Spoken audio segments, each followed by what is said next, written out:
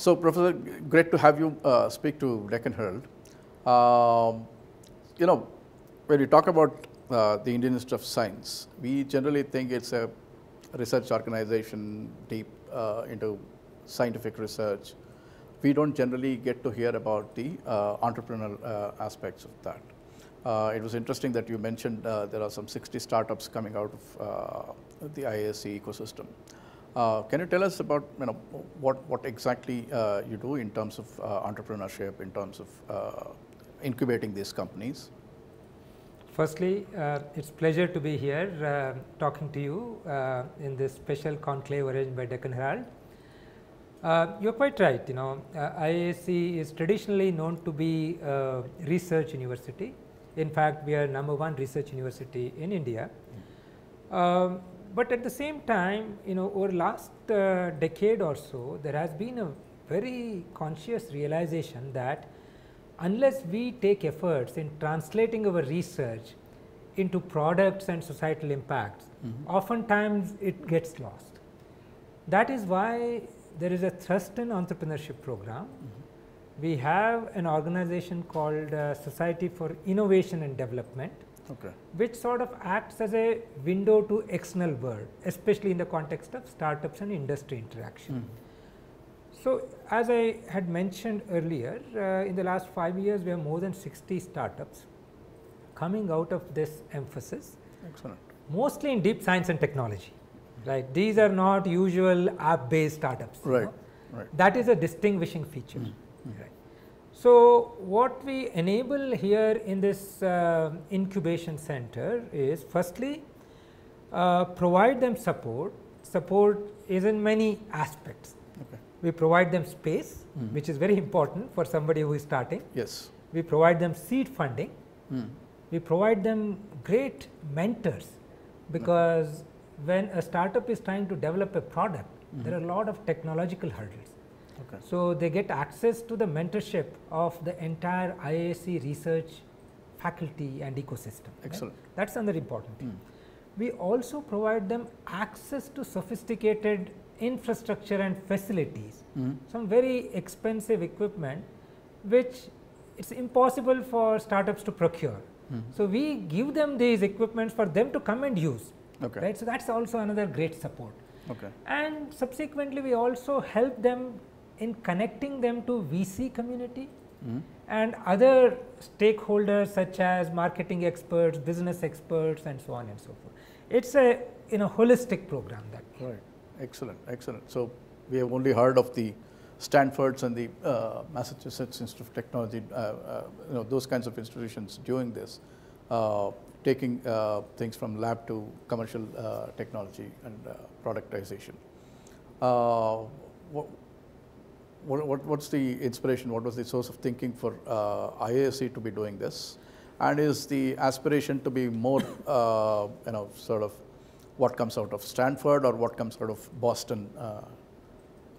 I must tell you that in a different way, IISc has been at it for quite some time. IISc is known as institutional builder, right? See, I mean, our Indian economy opened up only in 80s, as you know. But even before that, IISc started many public sector institutes. Not many people know that. Central Power Research Institute came out of IISc, right? TIFR came out of IISc. So, we have been doing this institution building, but in 80s and 90s, this shift happened, opening up of economy and all that. Even in that period, Wipro Technology, they actually started out of computer science department in IISc. Not many people know that, right? Not many. But we were not very big in startup incubation and all that, which started only, I would say, early 2000s. One of the early companies, end of 90s, early 2000 was Strand Genomics. You may have heard about this, which was recently acquired by Reliance, right? And it was happening in spurts. It was not really one-off things, right? I think in 2010-2015 period is when director back then decided that, look, I mean, for us it is very, very important to enable this startup ecosystem, because we were seeing that lot of our intellectual property that was developed was really languishing.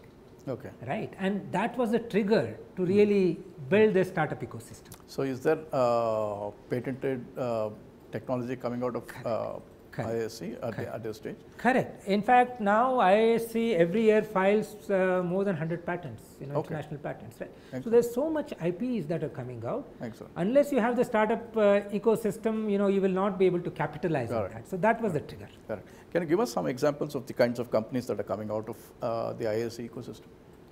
The IISc ecosystem really deep tech, is deep supporting science, deep tech, but across different domains. Healthcare is very big. I'll give you two examples in healthcare. One of them happens to be my own startup, right. Pathshodh Healthcare. In 2015, we started this venture. Again, the idea was to translate the outcome of research that had happened in my group in the previous 10 years. Okay. Because we had generated close to more than 10 international patents. Okay. So, we said only way to really commercialize that and make a societal impact is through startup. So, this company has now come up with one of its kind handheld device, which can do 5 blood tests and 3 urine tests on a single platform. Excellent. Right. Okay. So, that is a very, very unique platform which is currently being used in 12 states in the country. Okay. Right. It's Excellent. actually being used and it's Excellent. impacting the lives of people. Right. That is great satisfaction for Excellent. a scientist to see that the science has gone all the way to impact society. Another very important startup that is working on vaccines. Okay. Right. In fact, it has developed a warm COVID vaccine. Okay. Right. This is again done by a faculty in biological sciences, Raghavan Varadarajan. Okay. He has developed, typically as you know, COVID vaccines have to be cold storage. Cold stored. Yeah. But this can be stored at room temperature. Room temperature. Right? Excellent.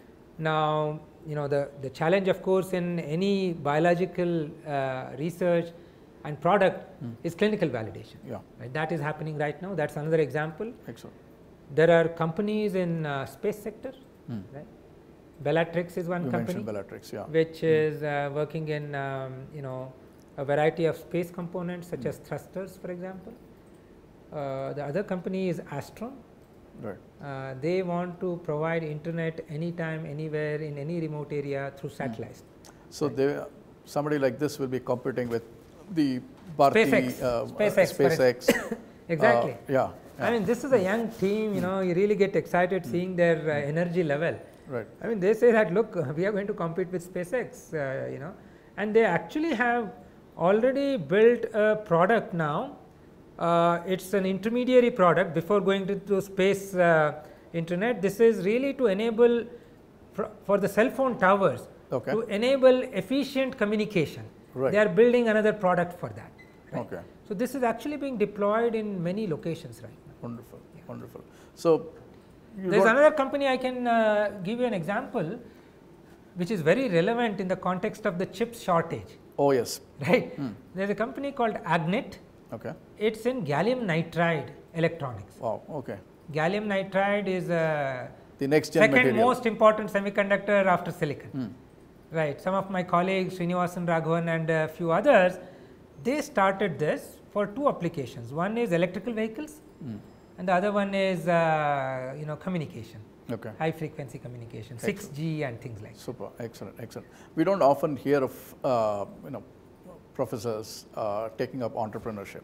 I mean, you're an example, but you must be more of an exception rather than a role, right, at IISc and most Indian institutes. So, do the terms of your tenure at IISc are they helpful to you to do this? Has the government changed the rules to allow people to be between academics and business? That's an excellent question. In fact, when I started my company, probably I was the second faculty entrepreneur. Today, there are at least 20 faculty entrepreneurs. Wow. Okay. Since 2015, lot of interventions have happened.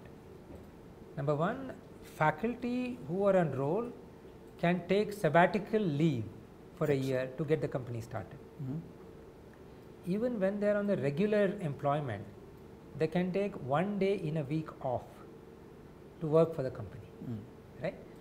And you know, all these have really propelled many faculty to take up startups. Excellent, excellent. So that's an excellent note to end on. Good to know that there's a whole lot of great stuff happening at IISc, and coming out of that, adds to the Bangalore sheen. So great. Thank you very much. Thank you. Pleasure to be here.